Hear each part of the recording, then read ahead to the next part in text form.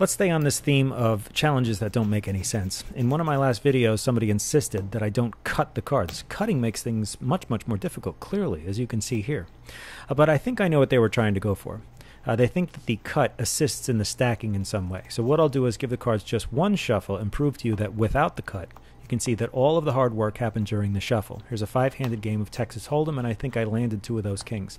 Now, let's find out what's on the flop. In this case, it looks like we've connected, burn and turn, and there is 4 of a kind. So, I can't believe that I have to say this, but the cut actually does make things much more difficult. Without the cut, it's a little bit easier, but I've already posted doing this with a cut and, of course, a player cut. And because I have to do this, I just need to stress that it's not a deck full of kings.